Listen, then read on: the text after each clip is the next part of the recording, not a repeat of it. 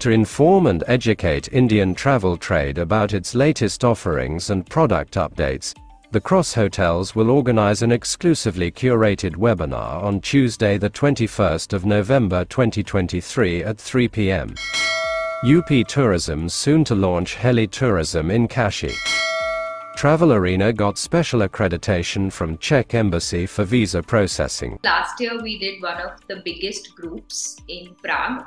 It was a 40th birthday celebration of a very HNI client of ours who happened to be one of the 10 biggest families in India. It gave Czech Republic an indication of the kind of spend the Indian market can do in Eastern Europe. Western Europe is already used to seeing the kind of monies that Indians can spend, and they realized that the first thing that they need to eradicate is the delay in visas. They decided that let's have a couple of agencies, couple as in a handful honestly, accredit with the fast track visa applications where we bypass the VFS online date system, and we can apply for these visas offline for our clients, and every 2 weeks slots open for Czech Republic.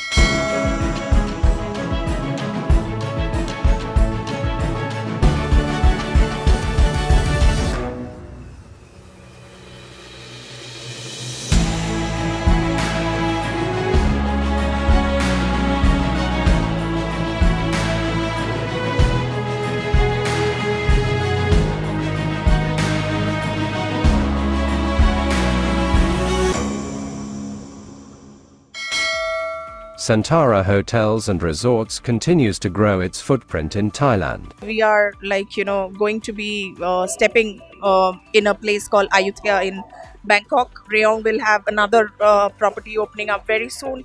We are becoming 4 in Maldives very soon, so 2 more is going to come. And the expansion in the Kingdom of Thailand, within the Kingdom of Thailand, is like humongous. We're going to be 50 properties by next year. Industry veteran Subhash Goyal takes a bold stance by embarking on setting a cap over prices. The DOC, which is the direct operating cost of an airline from Delhi to Bombay, is 4,000 rupees.